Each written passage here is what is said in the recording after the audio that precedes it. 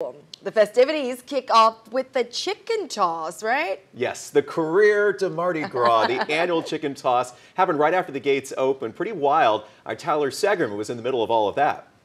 The gates may have opened at 5 this evening, but as tradition, Mardi Gras can't officially start until the chicken toss. And let's just say it was quite the catch. When the chicken dropped, the kids ran. Outside the Beaumont Event Center, boys and girls did all they could to catch poultry. When the chicken was dropped, what was your first impression? Grab it. He ran over there and I just grabbed his tail again, and when I got it, I just gave it to him.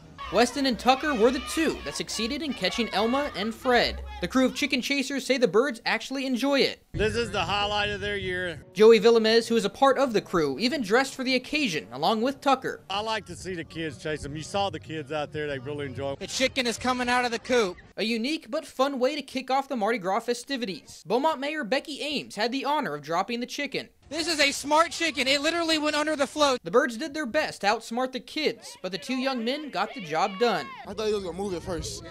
This is my second time catching it today, but first time catching it ever. Oh, wow. Okay, cool, awesome. Is there anything you want to say to the chicken after catching them? I'm sorry.